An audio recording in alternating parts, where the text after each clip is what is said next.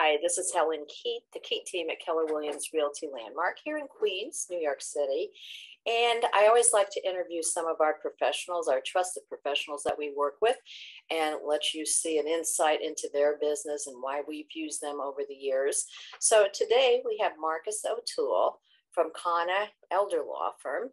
And we're going to talk a little bit about estate planning. I'm going to just read you a brief little overview on Marcus. It could go on much longer and he'll tell you any additional, but Marcus is a partner at Cona Elder Law and concentrates his practice in the area of estate and estate and asset protection planning, trust and estate administration, probate, tax planning, business succession planning, and estate litigation. And he also advises high net worth clients regarding sophisticated estate and tax planning. So I'm going to let you take it, Marcus, and just tell us what I've missed and what you could add, and then we'll go into some specific questions here. Oh, it's a great summary. I mean, our practice is really focused on seniors and families, really helping them plan for their future, protect what's important to them, whether that's estate planning or Medicaid, asset protection, estate administration, all those kind of things that are really important to everyone, regardless of their age or need, but with a real special focus on seniors. And that's what the elder law portion, they have their own special needs when it comes to estate planning. That's great. I'm particularly interested. I'm a certified senior advisor, and I have my 50 plus lifestyle moves program. So that's why we like to bring in our trusted professionals, because we work as a team to really provide some of the solutions for our individuals and families. After COVID or during COVID, I assume you saw things that happened as a result of not planning. People would come to you probably with some sort of emergency or difficult situation. Was that true there? Yes, certainly. And a lot of it has to do with, people didn't really have a plan in place, so that if an emergency came, they didn't really have their documents in place, their ducks in a row, so to speak, so that someone could come in and take care of these things for them. So among the most basic estate planning documents, regardless of whether you're 25 or 85, is having a power of attorney and a healthcare proxy. So a power of attorney is a document that names someone to be able to handle finances on your behalf, whether that's paying bills or selling a house or anything in between. And a healthcare proxy is someone to make medical decisions for you if you were incapacitated. And whether that's, because someone got sick with COVID, or, we had situations where seniors were stuck at home but needed to do banking, and they weren't really set up for online banking because they like to go in person, but it was dangerous or difficult to go in person. And so if they had a power of attorney, their agent, maybe their child or something like that, could go and take care of that for them. So it really emphasized how important having planning documents in place for decision makers, if you couldn't take care of it for whatever reason, sick, couldn't leave the house, incapacitated, whatever, just really emphasized the importance of having those in place and having them updated and current. Wow. And you just pointed something out, because you said it's important from 25 to 80 to do the right docs. We always worry about wills, and a lot of people can say, I'm not going to worry about that because I'm not going to die. And wills are one thing, but the power of attorney, certainly at any age and earlier than they think, should be done, right? And health proxies, oh my goodness. Right. I mean, you never know when somebody could get sick or be in an accident. I mean, you watch the news, dangerous roads here, you never know what's going to happen. And with COVID, people got sick, they were in the hospital. And so again, regardless of your age and your financial situation, you always got to have someone in place, and you don't want to leave it up to default or guardianship or anything like that. You want to be able to pick who is going to make decisions for you, and you have to have documents in place to do that. So what would you say are the several most important for planning? So the power of attorney and healthcare proxy are the first two. And then something called a living will, which talks about end of life treatment wishes. If you're in a terminal condition, would you want continuing treatment or not? You can really put together your wishes. And then the fourth core document is the last will and testament, which talks about your wishes as far as after you pass away, who's going to inherit your assets, and at what percentages and arrangements, and who's going to be in charge, who's your executor, who's going to make sure your funeral's taken care of, your taxes are filed, and then distribute everything as you've directed. So those are your core planning documents. How often do you think they should be reviewed for changes? What do you think, so? Well, every time there's a major life change, marriage, divorce, additional children, a health crisis, if you don't have one of those, then it's like every 5 years, at least take a look at it to see if, maybe my kids are older, maybe I don't need they don't need guardians, maybe they could be agents instead of my siblings or whatever. Things change over time. But every 5 or so years is a good ballpark to at least take a look and say, all right, do I still want this person in charge? Do I still want to leave my assets this way? Just check and see if you need to change it. Sounds like a plan. That's right. What about seniors if they're trying to protect their house from long-term care issues? What goes on with that? So that's really important. I mean, as people get older, they're concerned about, what if I got sick and needed long-term care, whether that's a live-in aid or a nursing home or assisted living or things like that. What happens? Because that can be very expensive. I mean, average nursing home on Long Island is $13,000 a month, and people work their whole lives to build up they have a house, they have some savings, and they want to leave it to their kids and be able to use it for themselves. And it would be tough to see it be hundreds of thousands of dollars gone because of a healthcare crisis. So one of the things we do is we help people protect their assets so that if they had that need for care in the future, it would be shielded, all right? And they would be able to, go on to apply for Medicaid, to have the cost of the care covered. But in order to do that, you have to plan for it. It's not automatic if you have assets. I mean, most people on Long Island, if they own their home, it's probably their largest asset. I mean, your average person, people have varying situations. And Long Island real estate prices keep going up, so that can be a very substantial asset, and you don't want to have to lose it. So you have to plan for it. You have to set up a trust, put it in the trust. You have to wait for the look back period.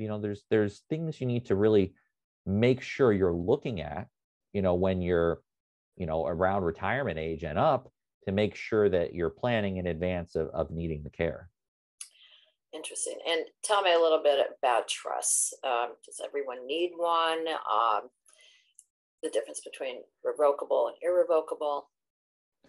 Sure. I mean, I would say most seniors should strongly consider a trust, particularly an irrevocable trust. And that's tying back to the asset protection we just talked about, because the way it works is this.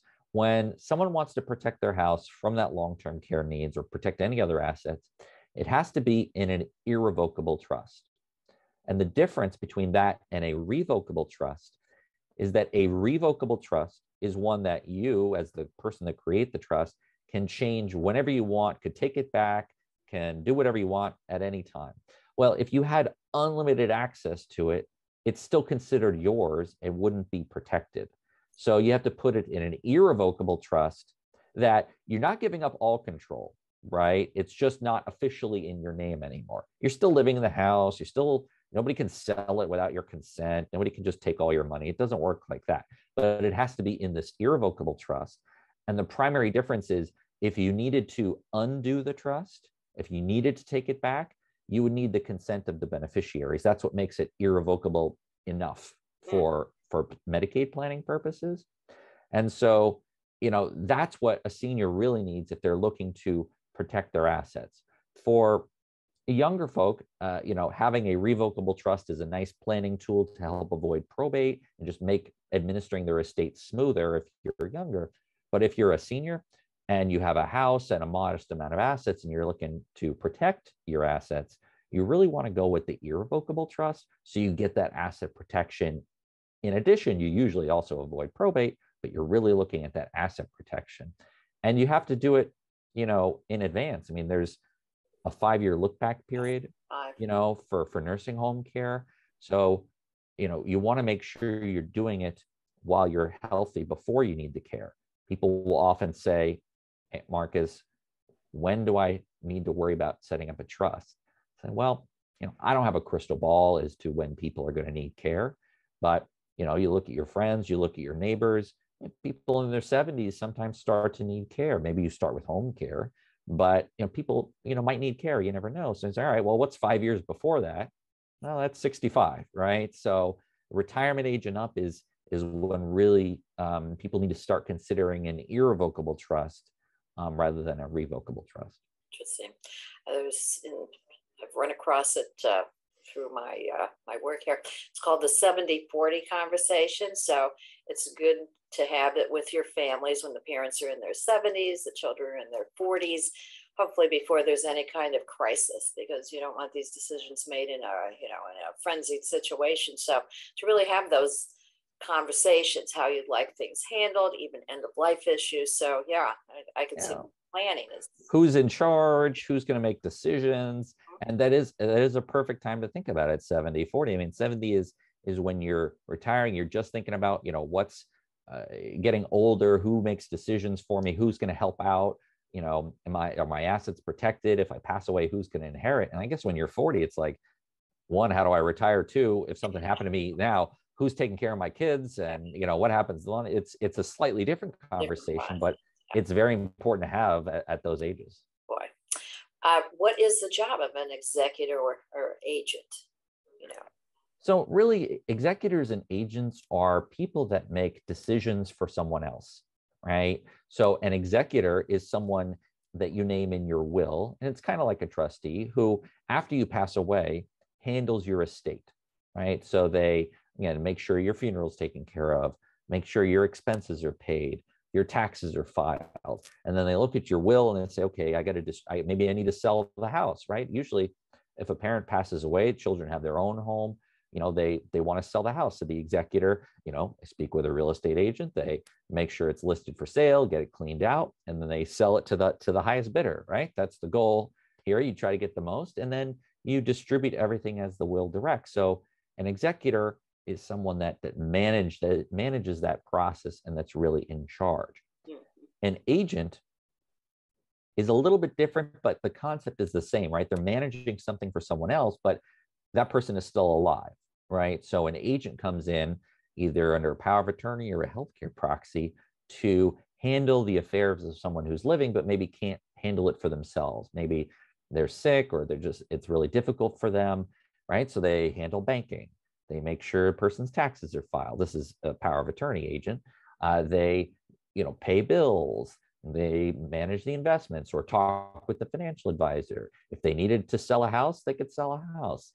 On the medical side, they make medical decisions. So an agent steps in, to make decisions for someone who's alive but needs help for things. And an executor would take over after the person passes away to administer their estate. Interesting.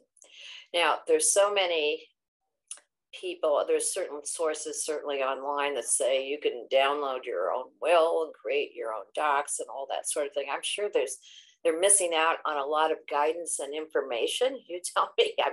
I'm just learning so much from talking to you here. That's true. You have to be very careful, with trying to estate plan yourself online. I mean, some things, look, if you have a life insurance policy or a 401k, you want to make sure you have beneficiaries on the account. You can go online to the financial institution, make sure that you have the people's names and what have you.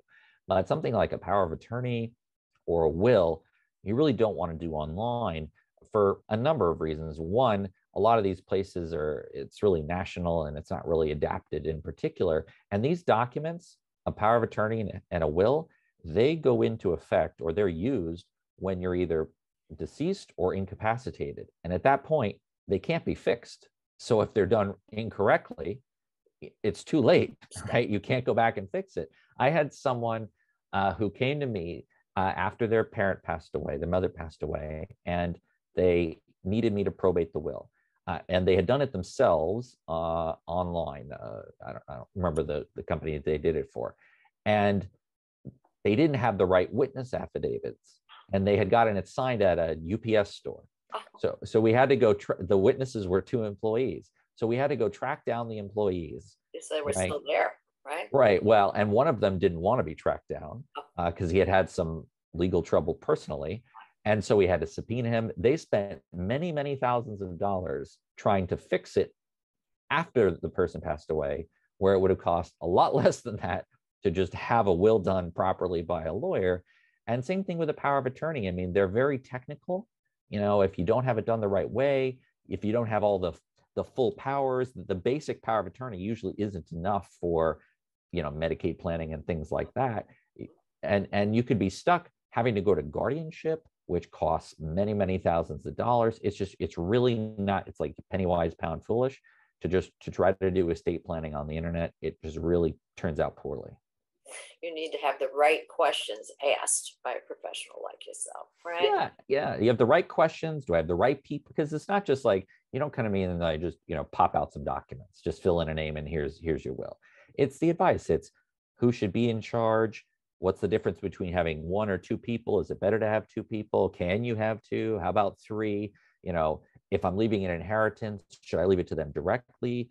Do they need someone watching it over for them? Or are there special needs children?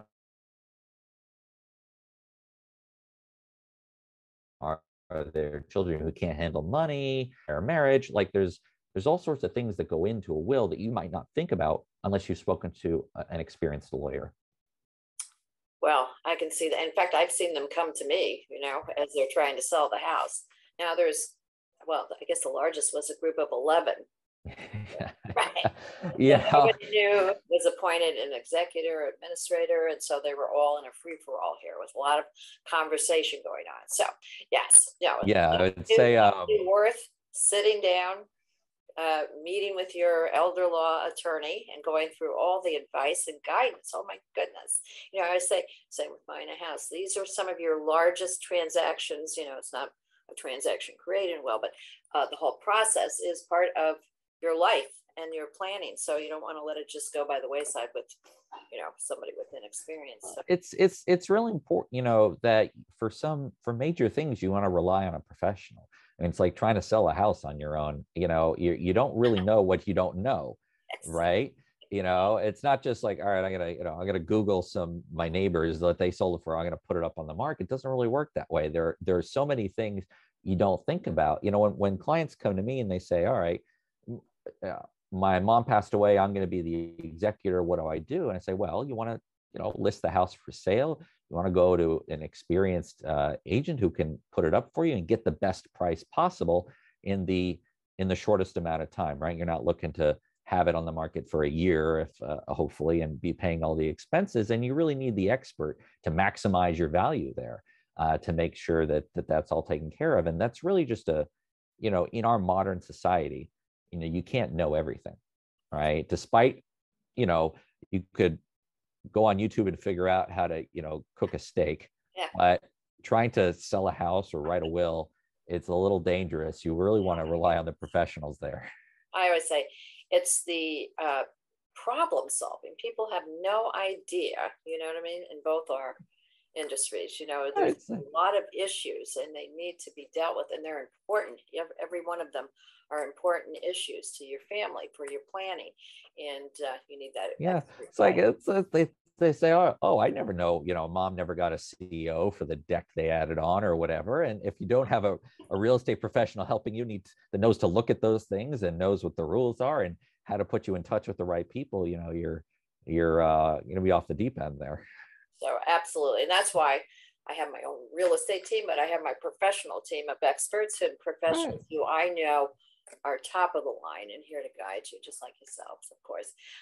Any topic, anything you want to add here, Marcus? I would say that, this time of year, we just put out, a blog post about like spring cleaning and things like that. It's just a good opportunity to kind of assess your personal planning situation, right? The winter's coming out, it's nice and sunny out. And that you've got the right people in place. Has there been any major life changes? Has anything gone on that might make you want to look at things and just make sure you have a plan in place? I mean, not having a plan is a choice, and it's usually a poor one. Yeah. So, you want to make sure you have a plan in place and that it's current, that you've had it looked at. Has there been any changes in your life, changes in assets, changes in the law, and just have it looked at and make sure that it's right for you. And that, the most important part of a plan is that what happens is what you want to happen. The right people in charge, the right people inherit. You want to make sure that your wishes are followed, and you need a plan in place to do that.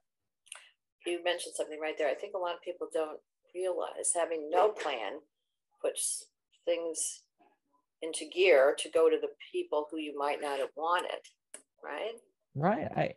I had a situation where, if you don't have a will in New York, there are certain default people that inherit from you.